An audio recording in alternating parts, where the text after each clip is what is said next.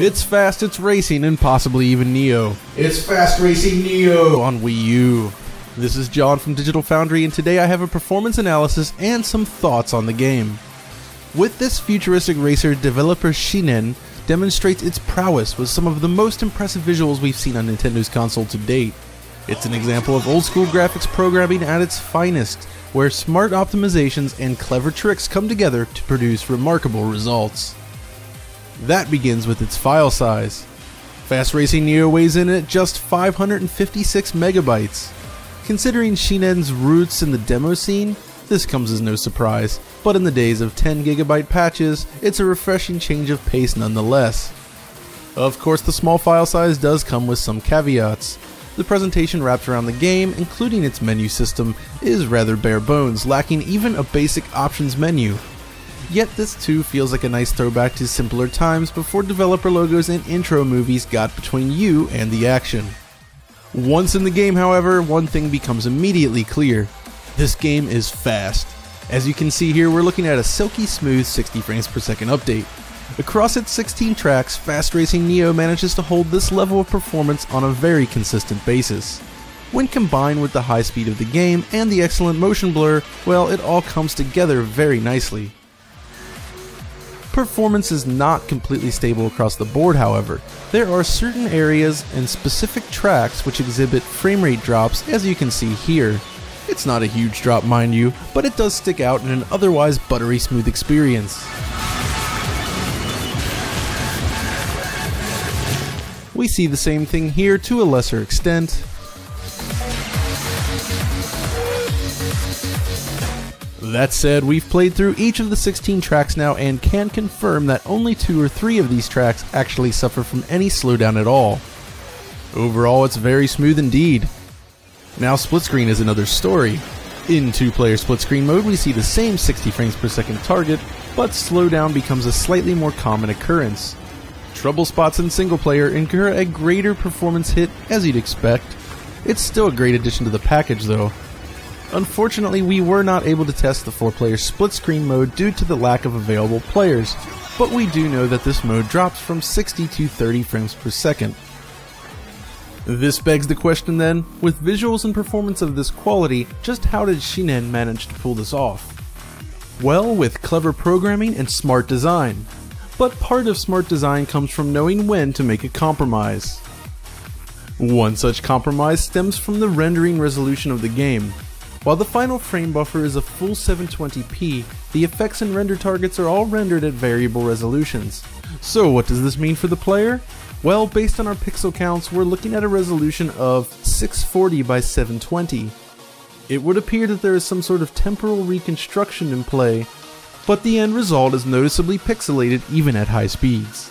The most noticeable issue is the appearance of combing artifacts. Essentially, it gives the impression of vertical interlacing artifacts across the screen, and it's visible around the edges of fast-moving objects. There's also a general instability to the image, noticeable when standing still. In this instance, you can actually see some light flickering in this area, reminiscent of a field-rendered PlayStation 2 title.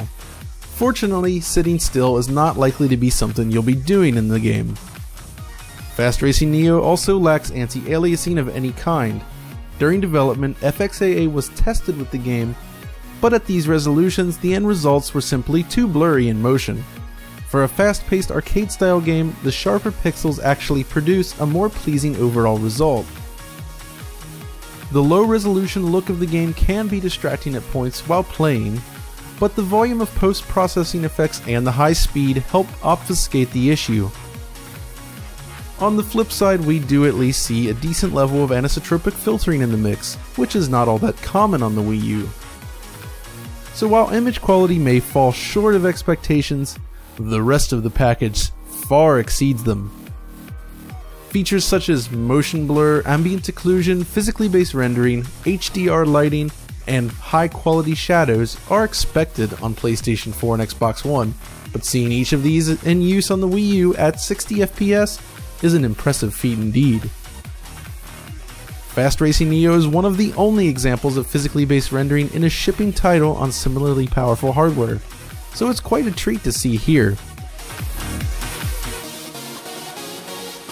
High dynamic range lighting is also rendered using a gamma correct pipeline, which is key to ensuring that both inputs and outputs of a particular shader are in the proper color space, producing more accurate results. We see a lot of clever programming tricks used throughout many facets of the game as well. The mountain passes in this area, for instance, were created by scanning real-world materials and adapting those results into the game. The thick forests evident in the snowy mountain stage are placed using a procedural algorithm, while the excellent non-repeating ground textures are actually generated on the fly using a specialized shader. The results look great and less storage space is required. This also applies to shadow maps, which are generated during level loading. The world shadows generated by the sunlight actually use high-quality exponential shadow maps which produce a soft look that blends well with the high speed of the game. Moving elements, such as the player's ship, however, require more dynamic shadows. These are generated using shadow volumes projected into the ambient occlusion buffer. This was done in order to work around shadow visibility issues in shadowed regions of the tracks. We also see a whole host of screen space effects such as light shafts in nearly every stage, as well as screen glare when light plays off of the camera. Ultimately, we have a very impressive looking racer here with a blistering frame rate and beautiful visual design. While playing the game, the whole package comes together brilliantly, but if you look too closely you can certainly spot some of its limitations. Most noticeably, the low resolution sticks out as a minor blemish on an otherwise great package. Yet taken as a whole, Fast Racing Neo feels like a wonderful throwback to arcade racing games of yesteryear, with a fresh coat of paint on top, of course. This really feels like the type of game you might have thrown into your Dreamcast back in the day. Anyways, that about wraps things up here. Be sure to check out the rest of our content on YouTube and of course the full article over on the site. And until next time, this is John signing off.